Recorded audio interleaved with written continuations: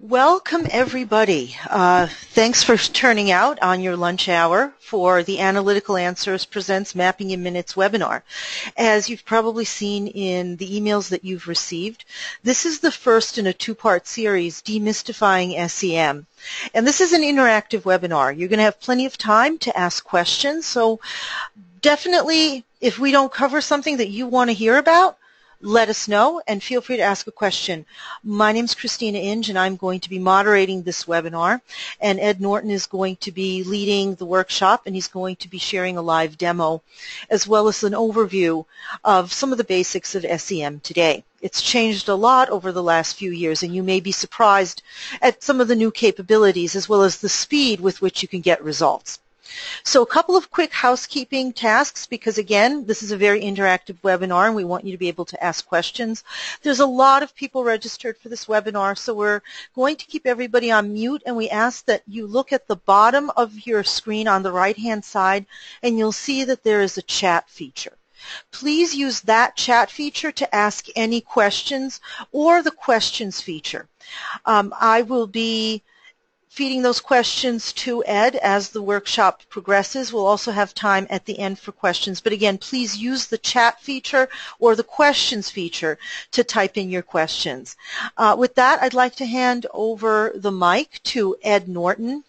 Ed is the technical director here at Analytical Answers with years of experience in microscopy for both industrial, pharmaceutical, and a wide range of other applications.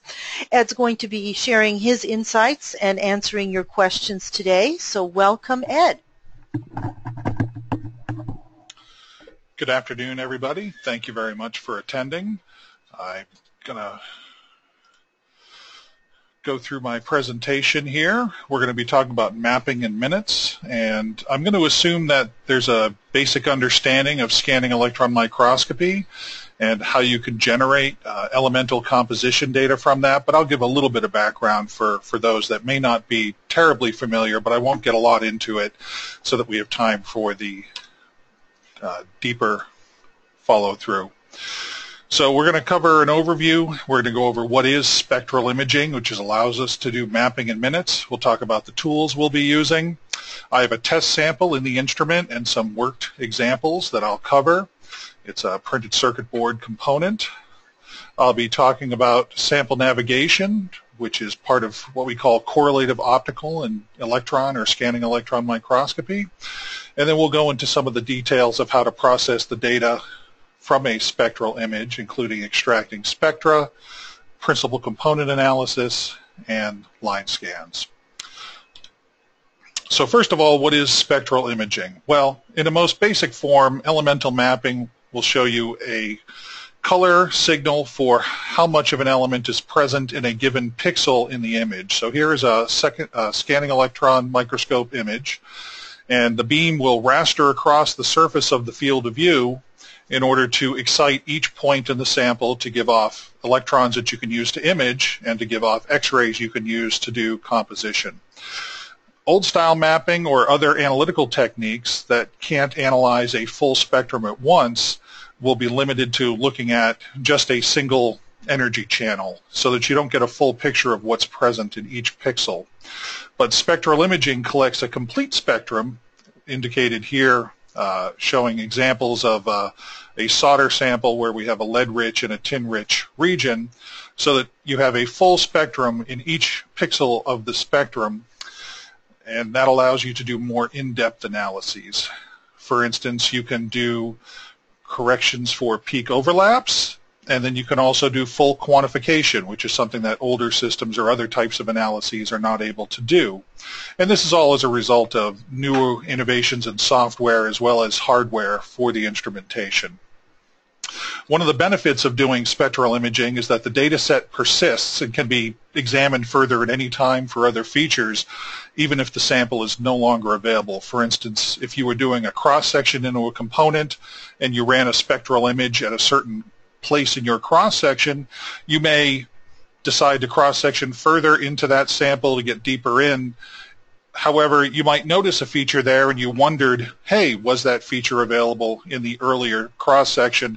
With a spectral image, you could go back and re-look at the data set to see if that information were actually there. Just a note about the way the electron beam interacts with the sample. The electron beam is represented by this black arrow coming down on the surface of your sample. And the electrons which generate the images, the secondary electron or backscattered electron images, only come from the top fraction of a micron, sometimes even only a few nanometers, depending on the materials and your excitation energy. However, the X-ray data can come from quite deep into the material, so this simulation shows the spread of the X-ray generation if you had a 30 kilovolt beam hitting pure aluminum and the same 30 kilovolt beam hitting pure iron. So you can see that in addition to spreading out laterally quite a bit, it also goes to quite a large depth. And there's also quite a difference depending on the material that's being excited. So when you have these maps that you're looking at, this can lead to some blurring or mixing because of this bulk material that's getting mixed into the surface image that you see. In fact, some things that might occur is you might detect a buried layer that you can't see from the surface at all, but because the X-ray beam is the electron beam is exciting X-rays so deeply into the sample, then you are basically picking up something you can't even see. The instrumentation we're going to be using today, both for the live portion of the demo and the portion that was done ahead of time, is a Zeiss Evo LS15 and what we call the Advanced Scanning Electron Microscope. It's got a very high-resolution, high-intensity electron beam due to advances in column development, as well as using a Lab 6 lanthanum hexaboride emitter. And then we're also using the Thermo NSS spectral imaging system. And this is a software package and a hardware component, and this is our EDS detector, Energy Dispersive Spectroscopy. And this high sensitivity SDD detector has very, very high X-ray collection efficiency and a very large area. And this is what allows us to collect so many of the X-rays that we're generating by hitting the sample with our high-intensity electron beam. So it's the increased X-ray generation and the efficient collection that allows the maps to be acquired so quickly, which is why we call this mapping in minutes as opposed to in days of yore, we'll say, when mapping took much longer to accomplish. And then, of course, the software package behind it that goes along with the thermo detector is what allows you to do the post-processing to bring the most out of your data. So the sample we'll be looking at today is what you'd think would be a very simple component. It's this little silver canister which is attached to a printed circuit board. And this is just a printed circuit board that came out of a computer, like I'm sure many people have seen. Nothing fancy or exciting on the outside. But when you do a cross-section and look at the inside of the component, there's actually quite a lot of different sample types that you could be looking at here. There's weld connections in several locations between dissimilar materials. There's also a conductive epoxy holding a quartz crystal in place because this is a oscillator. And then there's also solder connections that connect the leads of the component to the printed circuit board. And this is what we'll be covering different parts of as our worked examples today. Sample navigation is a feature we try and incorporate into every analysis on this instrument. And the reason for that is it gives you the ability to correlate optical microscope images, which are, of course, what people are used to seeing by eye, with the electron images, which are not always the same as what you'd expect when you're looking at a sample by eye. So by correlating those, there's an extra dimension of information that you might not have had if you only had one or the other type of image. The sample navigation in the microscope also allows you to take this very picture here and load it into the microscope, and you can use that to navigate around the sample very quickly, so it gives you a very easy workflow, and you can always be assured that you're looking at the exact portion of the sample that you would like to. You can use images from any source, a camera or a microscope, which we of course have abundance of here. You could even use a smartphone if you really had to, but it's not what we prefer. Since the SEM doesn't show you colors, it just shows you grayscales, sometimes targeting a specific feature by color is important, and that's where this correlative optical and electron microscopy can be a real benefit, because something that's almost completely invisible in the SEM could still be navigated to accurately.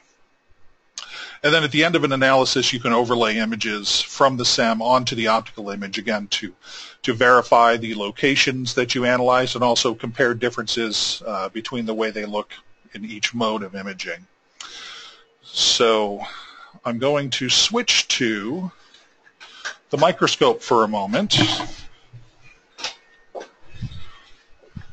And I just want to show you an example of the sample navigation. Now, scratch that. Apparently, GoToWebMeeting does not appreciate the SEM software, so we'll just skip the live portion from the SEM at the moment. We'll go back to the slides. So the process for acquiring spectral images is pretty straightforward. The first thing you need to do is just capture a standard electron image, either secondary or backscatter, and that's shown in the top here on the left. And this allows you to overlay the maps onto that image once you've acquired it and acquired the maps. And also the software and the SEM work together to make sure that there's no drift, so that the pixels of data from the map are correctly aligned throughout the duration of an analysis. So it takes a reference photo at the beginning, and then it compares that continuously throughout the analysis to make sure that the data registers properly. And that can be very handy for samples that are charging or maybe not stable under the excitation of the beam. The next step is to acquire map data, which I've shown an example of I'll say calcium map on the upper right. And I say calcium with quotes around it because that's not technically a correct map. That just shows you the raw counts coming off the detector. However, the data on the right-hand side of that image is actually from the tin in the solder joint that's seen in that image, and that's an overlap that, using non-spectral imaging, you might completely miss, and you would therefore have bad information. But because we have the entire spectrum to work with, we can do our post-processing, which corrects for peak overlaps and also background subtraction, and therefore gets rid of these peak overlap errors, and then we get the nice clean calcium map, which is shown on the lower left. And this can be converted into what's called a net counts, which is just a subtraction of any of the overlaps or any of the backgrounds, or you can then quantitate this to provide a weight percent map and actually look at distributions and gradients and concentration once you've corrected for the sensitivities of each element. And then your output can be, as seen in the lower right, you can either overlay the maps individually onto the SEM image, you can output them with just a black background as seen on the lower left, and then you can do further things such as extract spectra or line scans from selected regions. And we're going to do all of this later, so don't worry. So the first example I'm going to work through, and this is just going to be through slides, and then we'll do a little more advanced work on this exact same part of the sample, is the lid seal. Now this has to be a hermetic seal because the components inside need to remain separate from the atmosphere in order to not degrade over time. And so what we have is in the red box is where the seal from the lid meets the base plate. And we want to understand a little bit more about the materials involved here.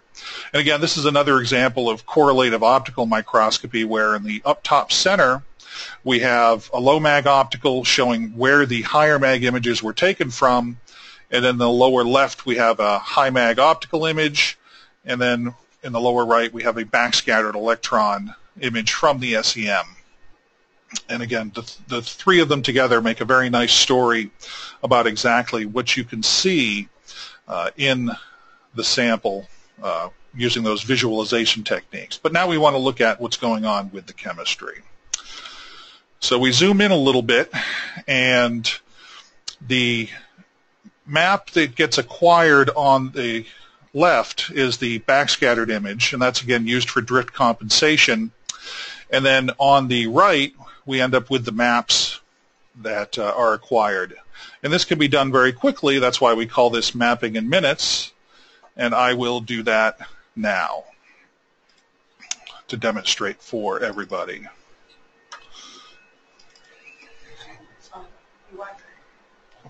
What? Oh, I guess you can see the SEM image now. That's handy. So all I'm going to do here is zoom in and focus, and then select the region that we want to map over.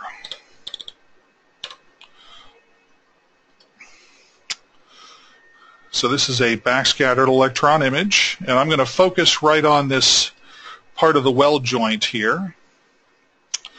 And you can see, if you look at my optical image over on the right-hand side, that there is a little crosshair which shows exactly where we are on this sample. And again, that's part of the image navigation and the correlative optical aspects.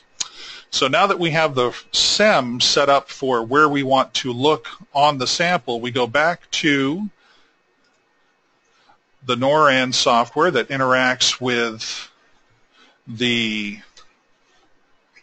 instrument, and we acquire the image. And again, this is the first step in the process that I talked about when I was introducing the overview of how we acquire this data. So this takes about 30 seconds, and it just scans the region that I've set up. It actually scans it at a lower magnification than I selected so that it has enough correction space in order to do that drift correction I mentioned. And as soon as this image finishes acquiring, we can begin the data acquisition.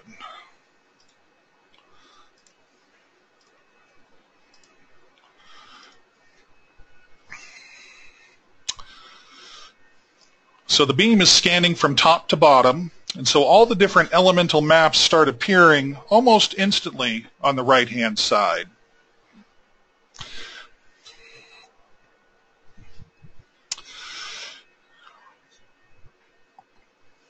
I've got it currently set to do 15 10-second frames, and that'll be our 2.5-minute map. And this is literally mapping in minutes. Now, depending on the type of sample you have and what you're trying to extract in terms of data, you may actually need to run longer. But for the purposes of our only short time together today, I'm going to keep it to a 2.5-minute map. But you can see that we have quite a lot of data already, in that we have, in just half of the time, we have almost 40,000 peak counts in the spectrum shown in the bottom right, while the maps generate in the upper right. And as the spectrometer detects elements, it starts to identify them. It's up to the analyst to decide whether those are real or not real, because there are overlaps that need to be taken into account for. And while the spectrometer does a very good job of it, thankfully for job security purposes, we can, step in and put a little more intelligence into the decision than a computer can sometimes through our experience. So the types of things we're seeing here in these maps, which I can make bigger at the end of the analysis and when I overlay them, is we're seeing carbon on the upper left of the image, which is from the mounting epoxy that was holding the sample in place during the cross-sectioning. We see a very bright line of nickel at the bond interface and along the surfaces, and so it looks like there was a plating on those materials. We see that the bright material at the top of the image is a copper, zinc, and some nickel alloy. And then we can see that the bottom material is mostly iron, but again, it appears to have a nickel plating on it. So that seems like a cost-cutting feature. Instead of using a more expensive material, a nickel-plated iron would give you adequate corrosion resistance because of the nickel, but you wouldn't have to pay for something more expensive than just iron. So there's our 15 frames. And again, it took 2.5 minutes. Hopefully no one found that amount of time unbearable. And so this is just our straight counts map, which I mentioned before. And so we can overlay each of these onto the main image. And one thing to take note of is that, for instance, the phosphorus signal, which is very weak, if I zoom in the spectrum down here, you can see that it's, first of all, superimposed on a fairly high background, which is just part of the nature of the spectrum that comes off of the sample. So we want to get rid of that background to really understand where the phosphorus is. So now in this case, we're going to process this to correct for those overlaps in background that I mentioned before and convert this into weight percent. And this goes very, very quickly because of the advances in computing power as well as the algorithms built into the processing software. And so now, as we process these maps, we get a much clearer picture of what elements are where. In particular, those elements that might have been affected by background or overlap. So, for instance, the phosphorus now, we could see was very much concentrated in just a few domains, mostly at the outside edge outside of the weld region, but then in just a few domains within the weld region itself.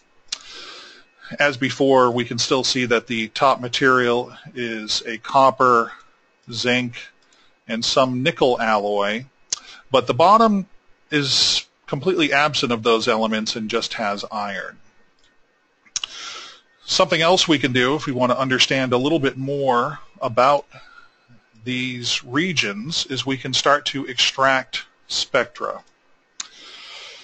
So this is my slide demonstrating what we just went through with the processing, and then we're going to cover extracted spectrum. So what we can do is in any region we wish, we can come in and draw a box or a regular shape, and all the pixels that are in that region get added together, their spectrum, to produce a high quality, very high signal to noise spectrum, and that allows us to see a little more clearly what's in that region. And this is the type of post-work investigation that you can do once you have this data set. So we can also come down here and look at the iron and see that we don't see any things like chrome, and the nickel is down at the noise level, so it's not a stainless steel. And then we can even come out here to the place where the nickel is present, and we can see that there's an iron-nickel mixture here, and so it looks like the nickel plating was actually diffusing into the iron substrate, and whether this was done before or during the weld is a little difficult to tell just by looking at this area, because this region also experienced some heat most likely. But if we come right to the very edge, we see a phosphorus peak, and so this indicates that we had a nickel phosphorus or electroless nickel plating, and the phosphorus all stayed right at the outside edge, and it was the nickel that diffused into and mixed in with the iron. And if we go and look at some of these other small areas that showed up as phosphorus rich when we did the map, we can again see that the phosphorus signal is quite high there relative to what it is in some of these other areas. So it's very easy to come through and explore the data after the fact to try and get a better understanding of what you learned. And again, the nice thing about this is that you can still do it even if the sample is no longer in your possession, either because it was destroyed through further cross-sectioning, or if because you sent it back to the client, for instance. If we go to my next slide, this is just another example of looking at that nickel-phosphorus domain versus the nickel-iron diffusion region. And now we're going to look at another example, and this is of the conductive epoxy. And so what we have here is, again, this is some optical images with some SEM images, part of correlative optical microscopy. And here we see a metal alloy, which is the mount for this component. We see what we suspect to be, and will prove to be, the quartz crystal, and it's held in place with what appears to be a standard silver-filled epoxy. So this one I'll just work through in slides now that everybody has seen how the process goes and how quickly it can go, how much information we can get just in a couple minutes worth of mapping. So once this map was completed, we could see all the different elements, of course, that were present. So we come back to the software.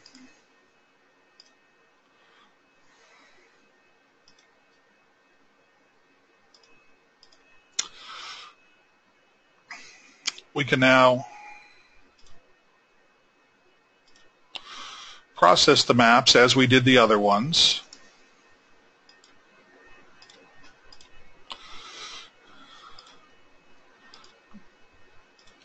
And see what we have. So again, we're going to go to weight percent.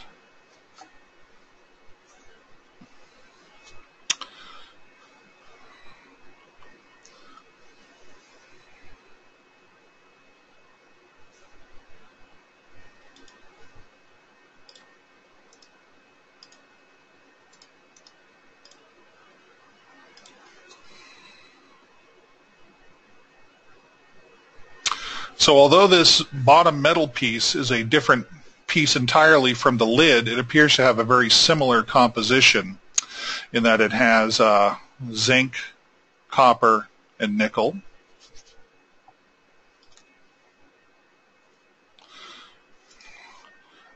As I mentioned, it looks like it has a very standard silver-filled epoxy as the bulk of that material.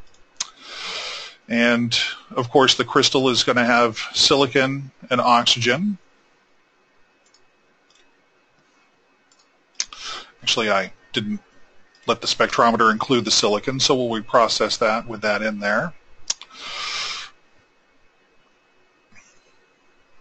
And again, this map was also acquired in the same 2.5 minutes that all the other maps were.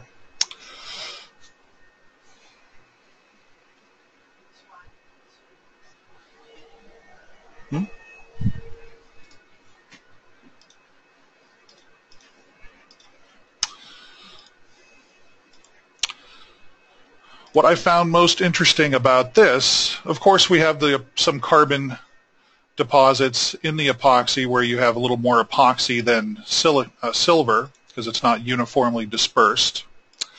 Again, we have the base alloy, which is the copper, nickel, zinc. But the most interesting thing I found here was the presence of a layer of sulfur right along the interface between the epoxy and the cradle that was holding the quartz.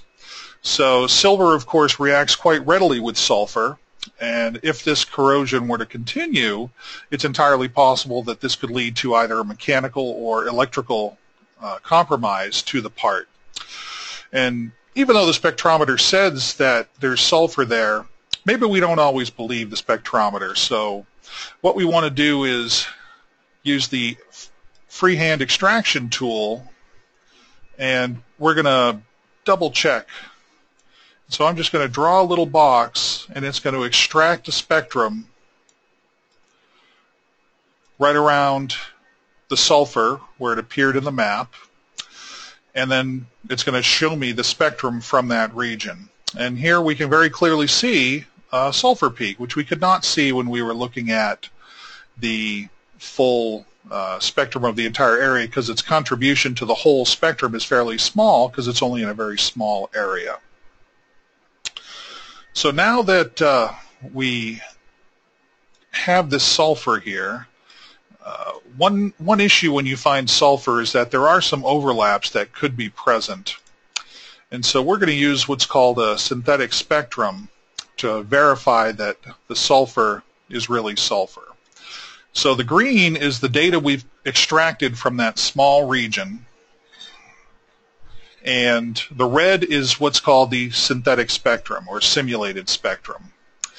And the spectrometer has a library of all the elements, and so when you put together a certain combination, it can generate a synthetic spectrum that allows you to do these sorts of comparisons. So I believe that this was sulfur, but a very common overlap known to analysts that do EDS is that moly and lead are also possibilities in this case. So if I turn the sulfur off, we can see that the sulfur disappears. And so let's check to see if it's moly. The moly has a second set of peaks that would give a distinct shoulder to a sulfur peak of this size.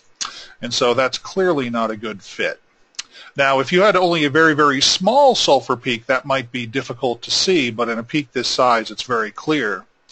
And when we look at the lead, we can also see that even though the centroid of the peak is very similar, the simulated lead peak is too small and off to the side to actually account for the peak we've observed. So we can safely say that it is sulfur, and again the statement that silver sulfide might be a problem at that location in the sample is something that we can think about when describing this failure analysis to a customer. And this just illustrates that point a little bigger. And again, the orange represents the sulfur, and I did a freehand extraction. And of course I picked up some surrounding materials because frankly I can't draw very well.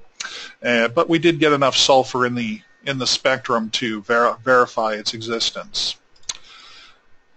And again, this is just a reminder of what we just did with the spectrum simulation. And some of these are duplicates because when we send these slides out to people after the fact, you're not going to have necessarily access to the live recording, and so the slide here will help you remember what we showed. So now, what is component mapping?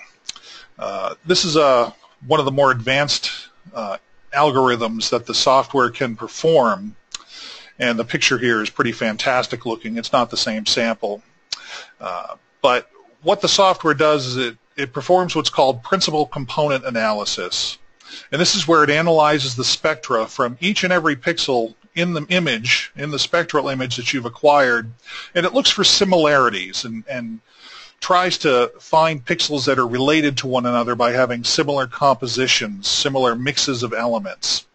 And once it finds these base components, it puts them back together to give you a map where each pixel in the map no longer has a particular percent, of calcium. It's got a full spectrum that represents the sum of all those domains. And the fact that it can sum all those domains means that you can get much better spectra because it's binning more pixels than you can draw, for instance, with my little freehand to look at a particular region. These components, again, are mapped to give you regions that have unique signatures, and the components are displayed similar to our normal maps. If we go back to our previous example, which is our silver epoxy, we can run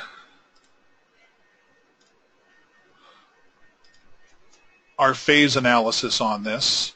And again, it's now examining every pixel to try and come up with these phases. And in this case, it came up with quite a few. There's filtering you could set in, but the one I really care about is phase 5 because that's the one that seems to correspond to the sulfur, which is the element I was examining before. And here the signal strength of that sulfur is much greater than it was during my freehand because it's summing up the sulfur-containing pixels from all these regions along that entire interface. So it's including a lot more data, and only the important data, than what I could draw manually in any reasonable fashion due to my poor artistic skills. Just kidding. In any event, when we look at the phase map, once it's been simplified a bit, we can see that phase 1 corresponds strictly to our base metal. Phase 2 is the silver epoxy. Phase 3 is the quartz crystal itself. And again, phase 4 in this slide is what corresponded to the sulfur. And again, looking at it this way, it allows you to get a much better understanding because it can simplify your understanding of these different domains by grouping all these pixels together so you can just see very quickly what's similar and what isn't. And there are some subtle features that all of a sudden jump out at you, like this line of sulfur-containing material that might not have stood out as strongly in the normal maps. And then because it's combining so many more pixels together, you get much better spectra with higher signal-to-noise, which, if there was less sulfur there, would be important because you would be better able to see if it was really sulfur versus some other overlapped element like moly or lead using the spectrum simulation. And this is just a comparison of the two spectra on one screen, my hand-drawn extraction shown above, and the component map shown on the bottom. And you can see that the size of the sulfur peak relative to the background is much more intense. And in this case, we had enough sulfur, even in the hand-drawn, to positively identify it, but in lower concentrations, the component map certainly would have done a better job of bringing that information together. And this is going to be our last worked example, where we have the solder joint down at the bottom where the component is attached to the printed circuit board. So again, this is another one of our correlative sets where we see opticals and SIM images at the same magnifications. Again, the backscatter image shows you the composition differences in the sample. So dark things are low in atomic number, bright things are very high in atomic number. This is a tin lead solder, so you'd expect it to be very bright. But things like the epoxy and the resin that make up the board are fairly dark.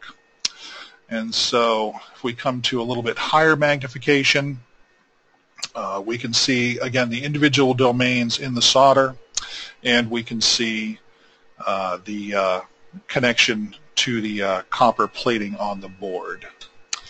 So now I'm going to go back to the SEM, and I'm going to use my image navigation to just double-click on that optical image to get right to my region of interest very quickly, and adjust the contrast for this particular region we're in, which is very different from that seal that we were looking at up on the lid. And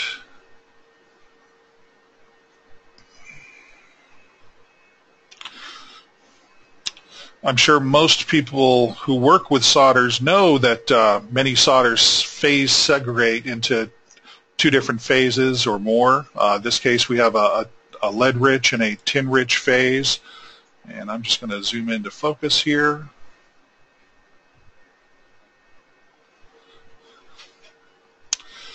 The thing that caught my eye here, which we're going to focus on in this last live example, is right at the interface between the copper plate and the solder.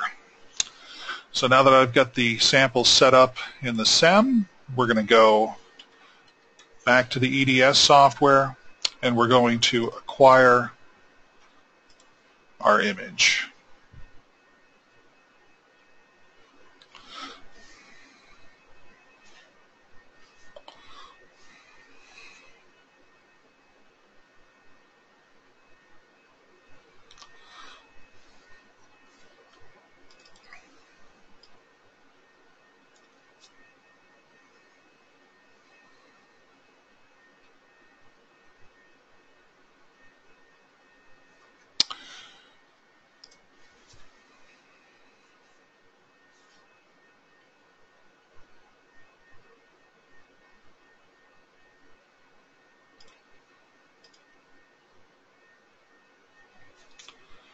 Once again, we're taking 10-second frames, and that's how long it takes for the beam to travel down the field of view. And so you can see that same pattern in the data as it appears, very much like the other map we acquired.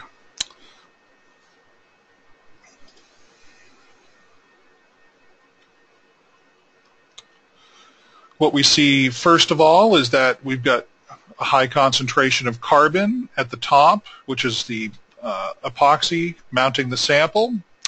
The dark material on the left is actually the resin that makes up the printed circuit board. We also see the fibers from the fiberglass which reinforce the board, and that's where the calcium, silicon, and oxygen are primarily located. And then of course we see the tin and the lead make up the solder.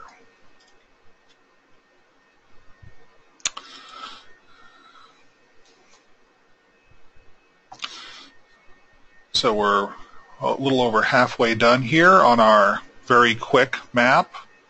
Oh, and of course we can see the copper making up the plating right in the middle.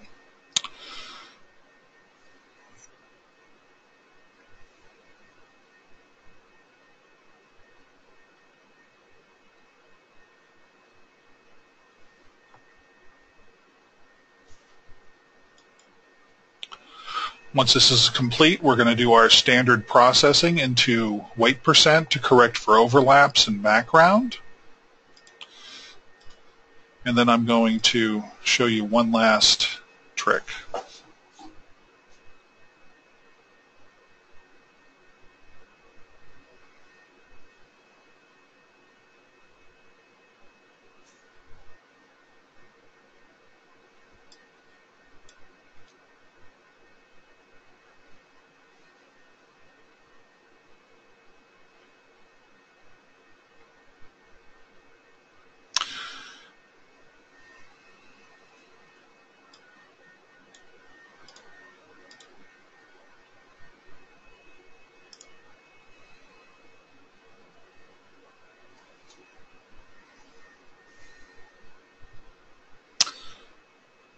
So now we're processing into weight percent, and this sample was the same one I had showed for the calcium tin overlap. And again, the calcium is now corrected for, and we see very little of it in the tin phase. Most of it, of course, is in the fibers where it should be. Same thing with the silicon.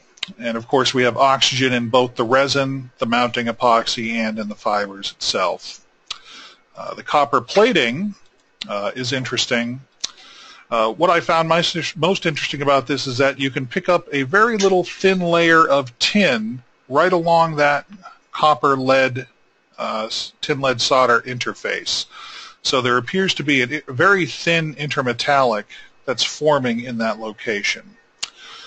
And so what I want to do is extract a line scan from that region to see if that's really a tin copper intermetallic.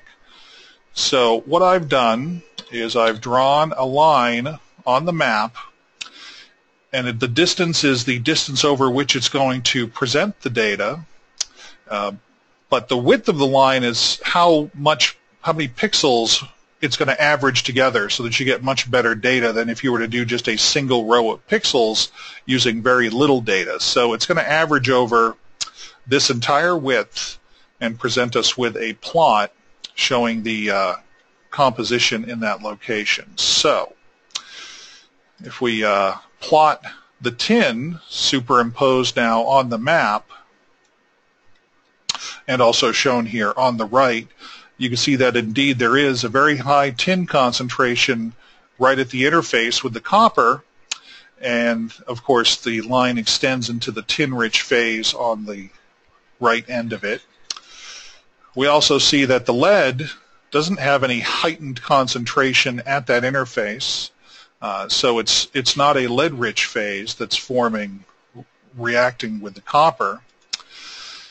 And if we overlay the copper,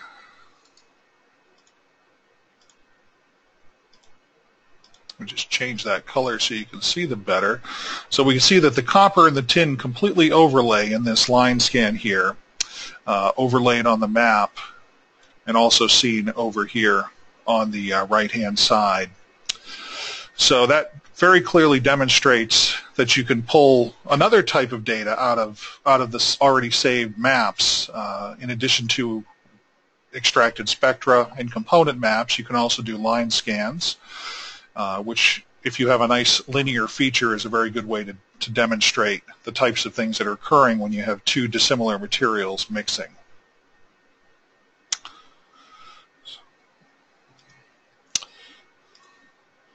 So that's the last worked example I'll be going through. I just want to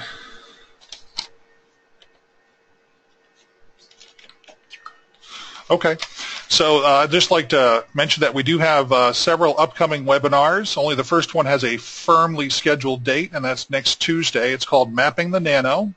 It's going to be performing more EDS analyses, but on much, much smaller domains to get rid of that blurring effect we mentioned that happens when you analyze bulk samples.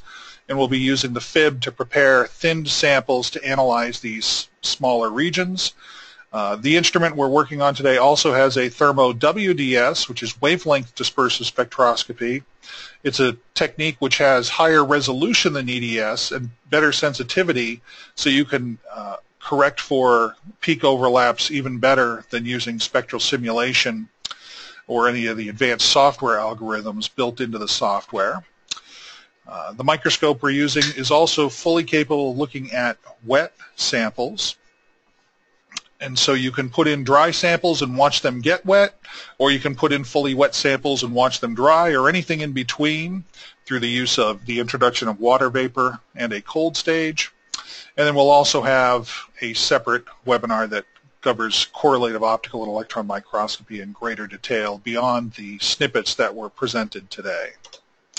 So I'd like to say thank you very much. We'll take questions at this time. If you don't have time to ask any questions here, then you can email us at the address on the screen. Christina will moderate the questions at this time, if there are any. Okay.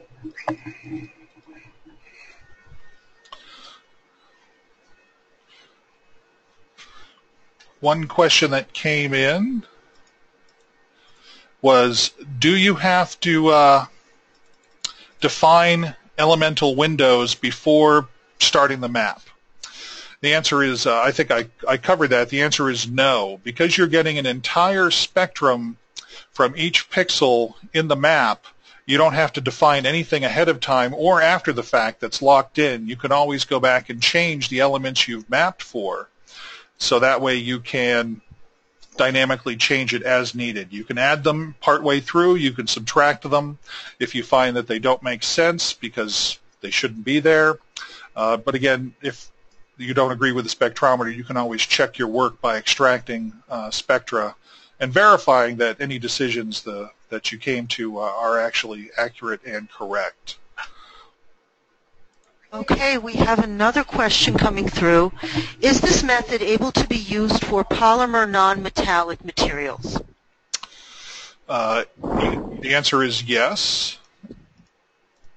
You can certainly use this to look at polymeric materials. As with all SEM work on polymers, you typically have to coat the sample with a conductive coating. Otherwise, you will end up with charging problems because the sample cannot dissipate the charge from the electron beam. Okay, that looks like pretty much we've got two questions. We do have about 10 more minutes left in the webinar, so if you have any more questions, please let us know.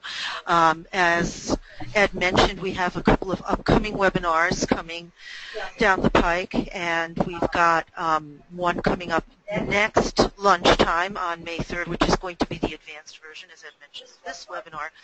Everybody who is registered for this webinar is going to receive not only a recording of this webinar, so you can go back and refer to it, but you're also going to be automatically registered for the May 3rd webinar and watch your emails for the link to sign up and attend that one as well. So if you're excited to attend the next one and you want to find out more advanced information, you can definitely avail yourself of that next Tuesday, May 3rd. We have another question coming in. How deep into the sample does the beam penetrate? Yes, that goes back to my slide.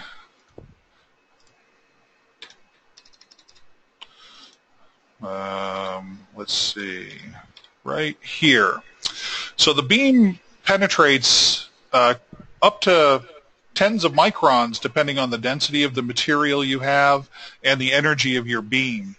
So the scale on here is 10 microns in the lateral, but it's also in the vertical. So when you're hitting a low atomic number material like aluminum with a 30 kilovolt beam, while most of the information will come from the outermost few microns, you can still get some data from much deeper in. And so if you're looking for very sensitive detection, you can still pick up those very weak traces when they're coming in at a distance. As you can see with the iron, it's much smaller because of the higher atomic number of that material, and so you do get a smaller analytical volume with most of the information coming from the top 1-2 microns, but you can still get some data from as high as 5 microns, although that's not the highest intensity of data from those fringes of those blooms where the E-beam spreads out into the material.